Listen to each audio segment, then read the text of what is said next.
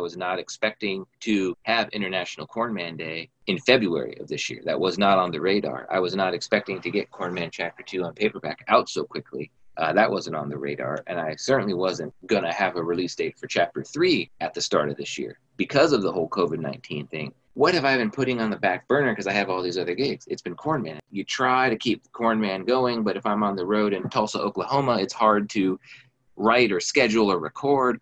But because of everything that transpired, I was really able to focus and just get that done. And it really illuminated even more, this is what I want to do.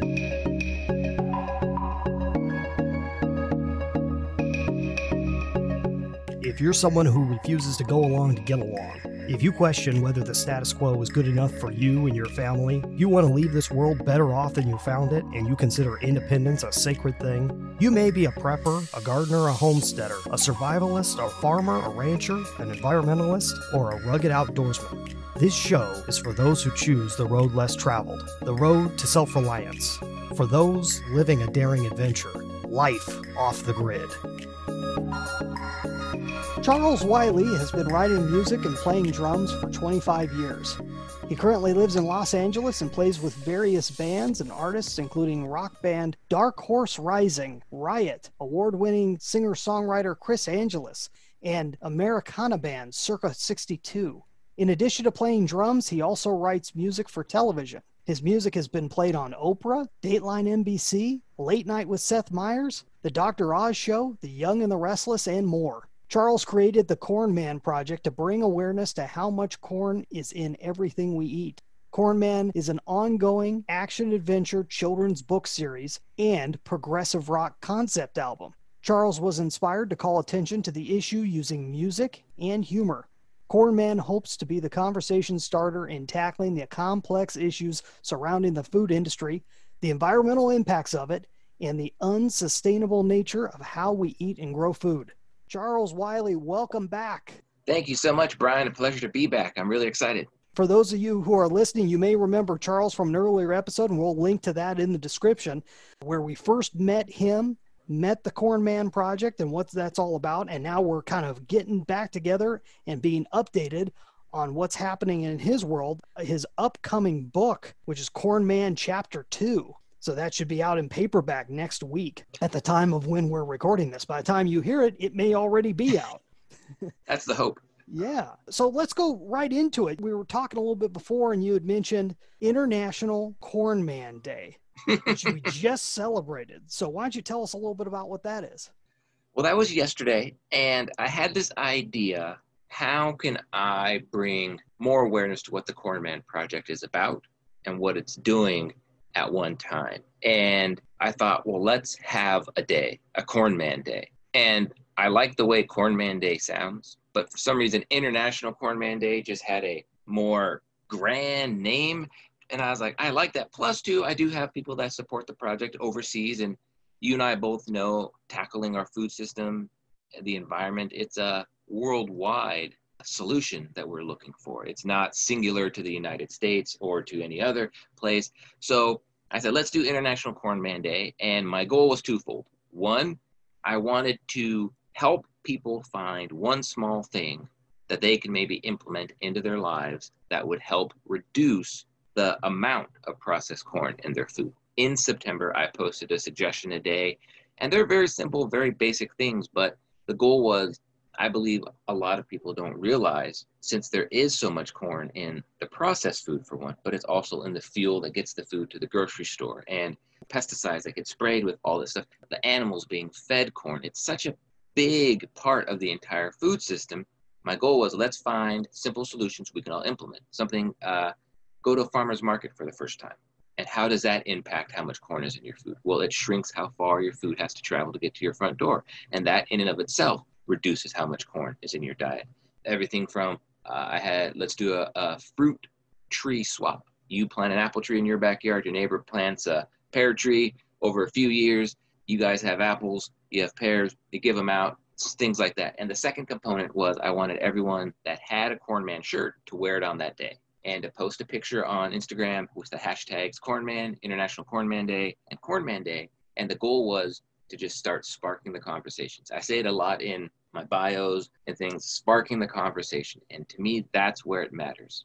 I think for people, once you get them thinking about that, excited about that, then it's up to them. They start checking the food labels. They can do their own investigation. So that was a goal behind International Corn Man Day. I received probably over 20 or so pictures from people posting with the shirts. And I know another 25, 30 were out there wearing them. So by all accounts, we probably had close to 65 people roaming the streets with Corn Man shirts, getting the word out there in their own way.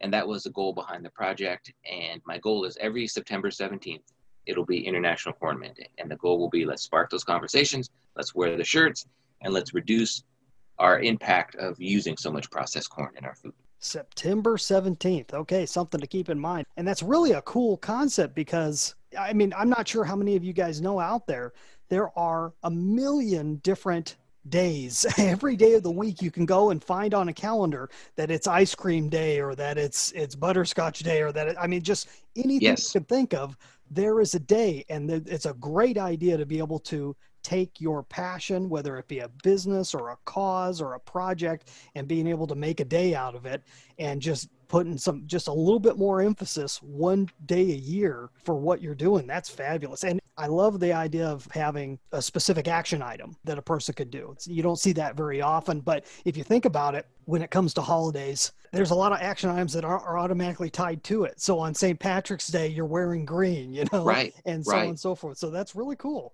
Thank you. Mind if I ask, how did you come up with that? Was it a specific inspiration or did it just pop in, or what were you thinking? It just popped into my head. I will say I was reading Bernard Burchard's book, Highly Effective Habits, I believe it is. Okay, yeah.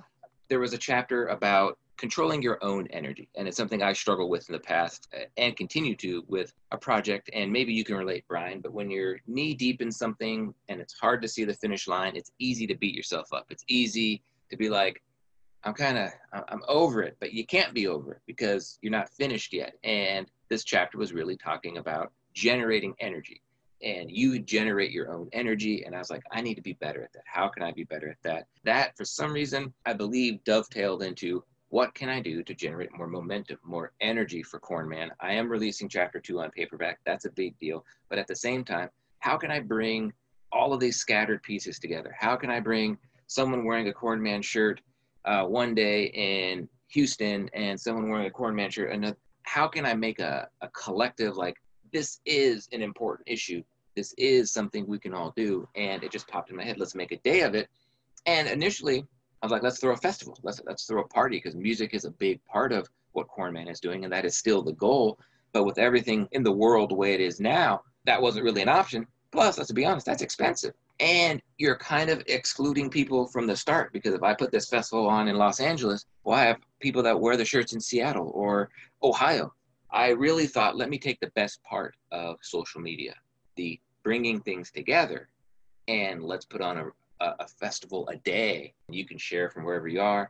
And I wanted to pick 3 hashtags that everyone can use. And as luck would have it, the hashtags International Corn Man Day and Corn Man Day, there wasn't anything. The hashtag Corn Man, there are a lot of people that use that for various things, mostly vendors selling corn. But I wanted to kind of flood that stream. So if you go on Instagram and you search the hashtags International Corn Man Day, it's going to be all pictures from people posting their photos of trying to get involved. And that's kind of the inspiration came from the book. And I wanted to generate more energy, and I wanted to have a cohesive place that we could all go to and celebrate this and take action simultaneously. It's a really great idea.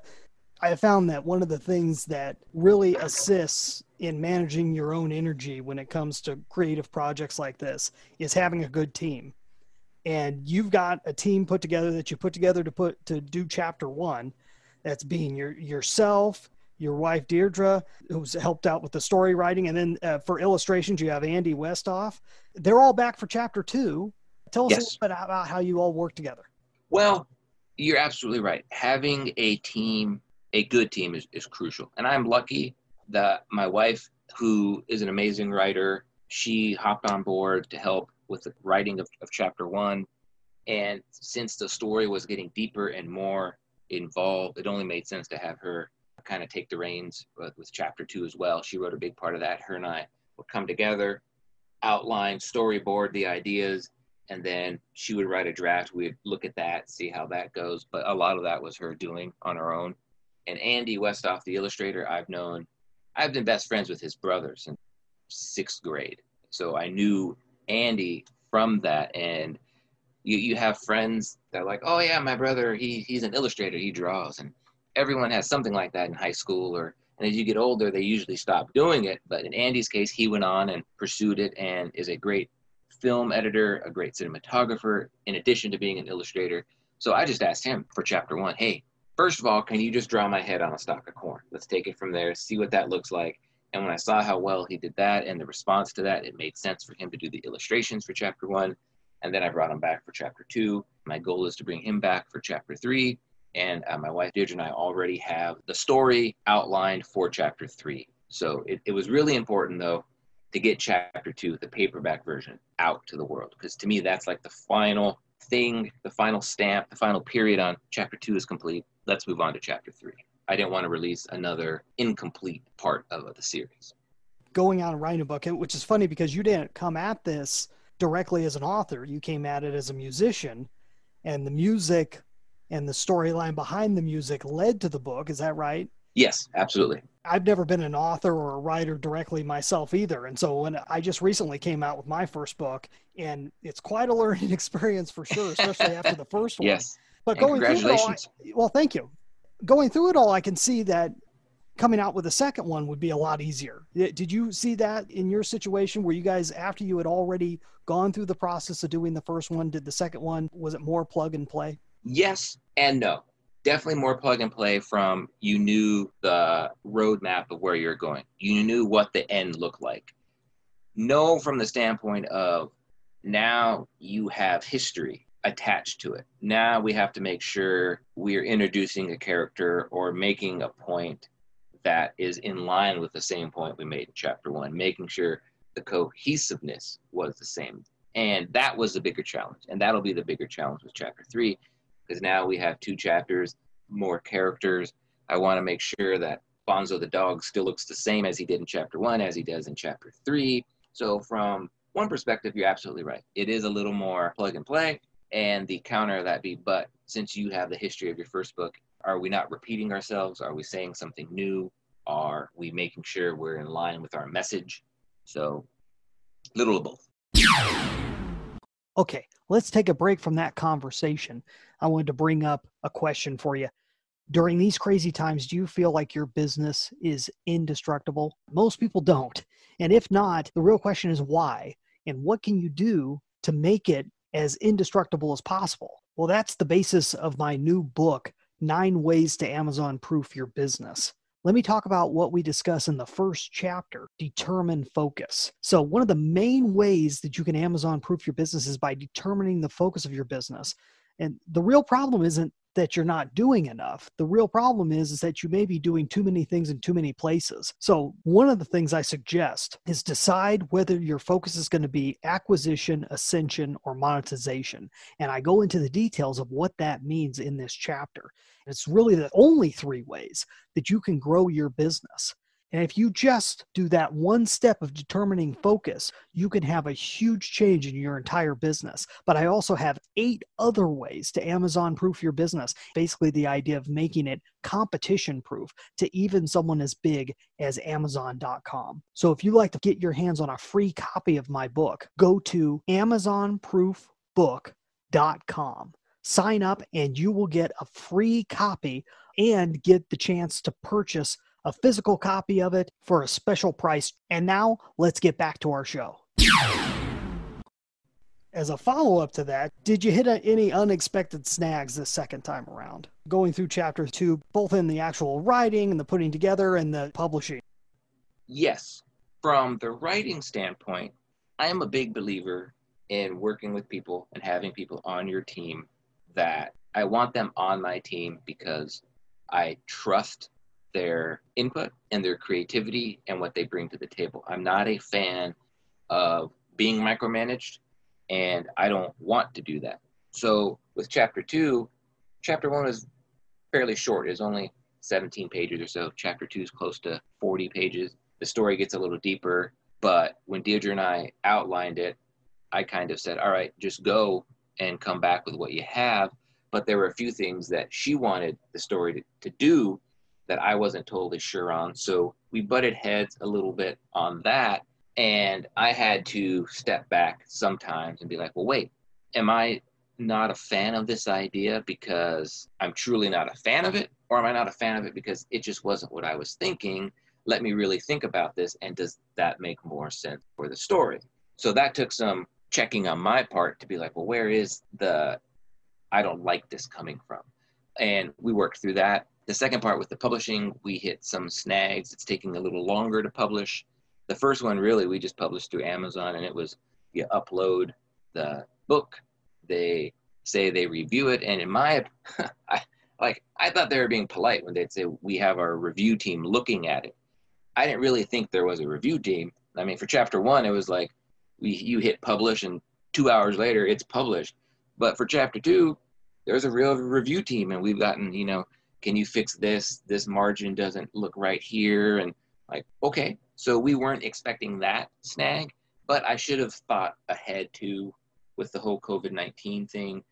All things are behind. I was working with a band where they wanted to release a record, and the distribution company was like, well, expect 8 weeks longer to get it out than before. So that's a part of it too. But yeah, a couple hiccups, but as you said, it's how you learn, it's how you grow, and that's the beauty of it. And good thing to bring up, because I'd like to hear more about how has the situations of 2020, we're recording this in September of 2020, how have these situations affected you in your life and your work? Has it had a huge impact, or have you been able to kind of work around it all? It has had an enormous impact on the drumming side of my work, because a lot of that was gig show tour based. Mm-hmm. From usually April to October in the last 5 years, I was on the road with various bands doing that sort of thing. So when everything shut down in March, all gigs were canceled for the next few months. And now we're in this weird place where it's still, some things are open, some things aren't. It has gone away, but it hasn't gone away. Like, we're just in this weird flux. And I always kid with my friends. I'm like, I remember March and April. I don't remember what happened in May or June, and somehow we got to September. So I don't know. It really affected the musical gig aspect in a big way. But as you mentioned earlier, I do write music for TV, so I was able to focus on that. But it also accelerated the whole Corn Man project. I was not expecting to have International Corn Man Day in February of this year. That was not on the radar. I was not expecting to get Corn Man Chapter 2 on paperback out so quickly. That wasn't on the radar, and I certainly wasn't going to have a release date for Chapter 3 at the start of this year. So because of the whole COVID-19 thing, what have I been putting on the back burner because I have all these other gigs? It's been Corn Man. You try to keep the Corn Man going, but if I'm on the road in Tulsa, Oklahoma, it's hard to write or schedule or record. But because of everything that transpired, I was really able to focus and just get that done, and it really illuminated even more, this is what I want to do. This is my passion. No matter what happens with music gigs, I'll still play with other bands and stuff, but I want to be playing my own music as much as possible. I want to be writing these stories as much as possible. I want to be doing Corn Man shows as much as possible. And I don't think that was a reality in my head February of this year. Fabulous. Great that you have the flexibility to be able to shift as a situation comes about. So many people out there are tied to just one thing or one source of income or anything else. And they found themselves paralyzed over this scenario. Whatever your thoughts are in terms of what actually happened, it affected everybody in some form. So it's kudos to you for being able to keep your head above water.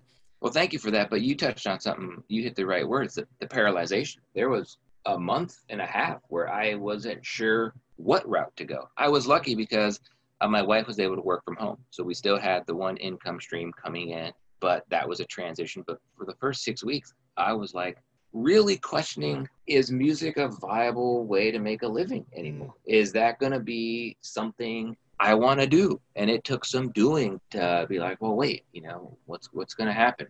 Yeah, it's been interesting. Very inspiring. Very cool. Tell us a little bit, for those people who are brand new to Corn Man or need a refresher, can you tell us a little bit about the storyline of Chapter 1 and how that feeds? Give us a little preview of Chapter 2. Absolutely. Well, I got super interested in the food industry back in 2015. I was on tour. I was reading some books on the food industry, and corn just kept popping up everywhere I was reading, and how this one crop had infiltrated our entire food stream. It became the replacement to sugar. It's just a cheap filler in a lot of things. And I've said this before, it's nothing against the actual crop of corn as a vegetable. I love it. I think it's really good. And I feel for the farmers that have to grow it in these tough situations. But for some reason, the corn inundating the food system, the livestock feed, all of that really did something to my brain. And I wanted to bring more awareness to the issue, because there's more and more research showing that things like type 2 diabetes and childhood obesity is directly linked to these foods that are filled with processed corn. And it's actually becoming a pretty big health problem. It's getting harder and harder to get that stuff out of the food system. So I think it's our job to just stop eating those things. So I decided, let's try to get more awareness to this issue. I created the Corn Man Project as a 3-song progressive rock EP. Had my buddy Andy Westoff illustrate my head on a stalk of corn. Then I got the idea, let's write a children's book to hopefully bring some awareness to this issue. So the children's book follows Bonzo the dog and Beaker the cat, and their human owner, who looks a lot like me, has a bad dream, you can say, and kind of goes off the deep end, and he gets lost, for lack of a better word. But his bad dream, nightmare, stems around corn, and he figures out that corn is just in everything he's eating, and he kind of loses his mind. But he goes missing. So that's where chapter 1 ends. Chapter 2 picks up Bonzo the dog and Beaker the cat. His pets have to go find him and essentially rescue him. For chapter 2, he stumbled his way into Corn Inc. headquarters. Now, he doesn't know why he is there. He doesn't know what's going on there. But that's where chapter 2 picks up. And now his dog and cat have to rescue him. But they run into some obstacles. They're going to need some help. We find that Corn Inc. does a lot more than just the title implies with corn.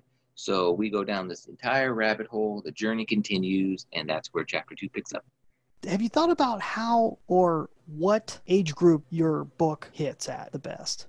I've thought about that a lot. I really have. I think we've found the best age group is the 10 to 14 age range really seem to grasp the message of what we're saying. I read it at the Mother Earth News Fair where we first met last year, and that was a younger demographic, and they resonated with the illustrations because they're goofy and they're funny, but I don't think the seriousness of the nature of the story took hold, but that's okay. I think a lot of books that are targeted towards children do have an adult message to them as well. And also, kids are really smart. Kids understand a lot more than I think we realize. And I teach drum lessons as well. And I'm always amazed at how smart these kids are at 10, 12 years old. And I think to myself, I was kicking a can down the street and these kids are, playing complex drum grooves, figuring out how to navigate a smartphone. And I'm just like, wow, okay, like it's crazy. So I do think the 10 to 14-year age group is probably ideal for the Corn Man books. On top of that, you had put out an audiobook version of chapter 1 where you tie in the music and the illustration. Well, I mean, if you're watching it on YouTube, you've got the illustrations with the music. If you're listening to it, you got the music and the narration going along with it, and you do a great job narrating it. Oh, thank you. Are you going to do the same thing for chapter 2? Great question. I want to. I'm not going to yet, because for me, I think chapter 1 audiobook did well. It has some views, but I want to focus now on wrapping up chapter 3 story, because actually the chapter 2 ebook version came out last year, but even that hit with a really soft landing because not a lot of people use Kindle or ebooks as much as I thought they did. For myself, it's like I read a physical book or I listen to audiobooks. That's kind of the two things. And so you bring up a really good question with, am I going to do an audiobook for chapter 2 and 3? I think I will at some point. My hope is I can do it after chapter 3 comes out, and that'll be the last kind of step to that. But also with chapter 3, it's going to be a package deal where you will get chapter 1, 2, and 3 as a compilation with the book. I'll probably release chapter 3 music on vinyl and CD as well. So I'm really looking at more of a completed set with all of that. That's awesome. What do you see in the distant future? Beyond Chapter 3, beyond getting that whole set out, is there any other concepts in the back of your mind that might be simmering, that might turn into something, anything that you can let us know about? Yes, there are definitely ideas simmering. Part of me, I'm fighting my own brain because there's a part of me that wants to write the music and the book for Chapter 3, get that released, and think about, do I want to do another solo musical project away from the whole Corn Man thing? Can I just write music without this grand theme and idea? And I need to see how I feel when this is done, because I think I may just be overthinking it. I think I do have a really unique opportunity because I've created this entire backstory and world, and it would kind of be advantageous to continue to build on that. So when Chapter 3 is over and done and that story is done, it's still going to leave the door open to side ventures of the different characters and continuing on. But as far as once these are released, what's next for Corn Man, I do want to start playing the music live at shows, and I think I'll start more with drum festival type things to start with, maybe like Mother Earth fairs where they have a stage, but it'll be, I'm going to hire an animator to do a visual, so it'd be more like the cartoon of the Corn Man story behind me. As I'm just playing drums, I'll be playing the drums to the music, and that'll be coming out through the PA, spreading the message that way. I want to start partnering with community gardens in my area nationwide, because that's another big aspect of the Corn Man project. I really want to encourage people to start growing their own foods. And myself, I live in a fourplex. You know, we don't have a lot of space, but we have enough space. I mean, I'm growing some tomatoes, some lettuce, but I want everyone to start trying to grow their own food.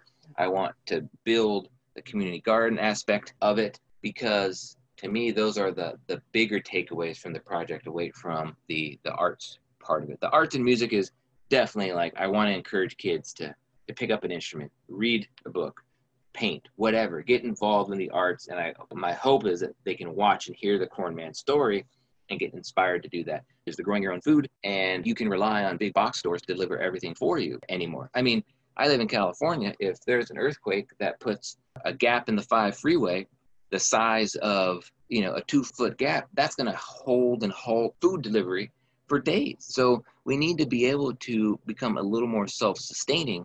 And that is my goal also with the Corn Man project. I want to encourage people to be growing their own food, planting their own food, community gardens. So that's what's looking forward after Chapter 3 as well. Wow, that's great. Very grand ideas, but that's the type of thing, if you're anything like me, you have to have something larger to be able to look forward to in what you're doing. It's got to be meaningful. It's got to have purpose to it. And that's what I think is so inspiring about what you do. Oh, thank you. Is there anything that I didn't ask you that you'd like to answer? No. I would just like to thank you again for having me on your show. I know we touched briefly on this before, but to your listeners out there, you provide such a valuable service. Your interviews are great. I enjoy learning about the other guests, but also your own segments you put up on Instagram are fantastic. I recommend it to a handful of people I work with. Hey, check out Brian's, business tips for this, because, I thought it was really helpful. So how you are able to package your ideas, and I think you put it in such nice bite-sized chunks that you can hear the information, digest it. I can write down how I want to use it and move on. I think it's great. So I just want to thank you for A, having me back on, and B, the amazing work you're doing. Thanks so much. I really appreciate that. Absolutely. Why don't you let the audience know how they can find out more about Corn Man and your adventures? All right. Well, you can find Corn Man at cornmanofficial.com. We have a new website, 2 months old, everything Corn Man related there. You can hear the music, you can see the books, you can listen to the audiobook. So cornmanofficial.com. You can find Corn Man on Instagram at cornmanofficial, and Facebook, The Real Corn Man. But I will say most of the social media stuff takes place on Instagram. I prefer that platform as of now. But yeah, cornmanofficial.com. Fabulous. Well, Charles Wiley, thanks so much for being back on the Off the Grid Biz podcast. We'll have to do this again sometime. Thank you so much, Brian. Appreciate your help. Stay safe. This is the first time we've had somebody return back to the show after a year's worth of time. And I can tell you that just my memory of the original show, the original conversation we had with Charles, I like this conversation better. I think we got to a lot more, although we needed that first one to really get to know him. And this one, we got to go a little bit deeper. And there's some great things he brought up here that I can go on and on about, but I'm just going to point out a few. One thing is he was talking about using this one day a year to just build awareness. I mean, that's really what he's all about anyways. His entire Corn Man project is about building awareness. And if you can take that same concept and see, okay, if I can make people aware of one thing that would help my cause or my business or what have you, what would that one thing be? And all he did is he focused on that one thing of building awareness. And then he said, what's one small thing you can do to reduce the use of processed corn? He just kind of built out a list of simple things that people can do. Wearing this t-shirt out in public and taking a picture of yourself and putting it on social media. I mean, for one thing, he's getting himself promoted. He's getting his project promoted. But on the other hand, he's also causing people to put themselves out there and put themselves to be asked, hey, what's that? What's Corn Man? What's that about? And just starting conversations with people, like he said, sparking the conversation. These are real simple steps for people to be able to take part. And if you've got a cause behind your business or a cause behind what you're doing, that's a great way to get people started. Just have them try something out, have them do something simple and easy that's for them to do. Another thing he mentioned is while writing the book, having issues, back and forth with his wife as they were putting together the story and everything. And that plays to any partnership issues that you're going to have. If you have any form of partners whatsoever in your enterprise, you're going to have conflicts, and you got to come back to that same place and really ask yourself, which is, I think pretty much the question he's asking himself is this an ego thing? Is this about me? Or there's a reason why I think this way?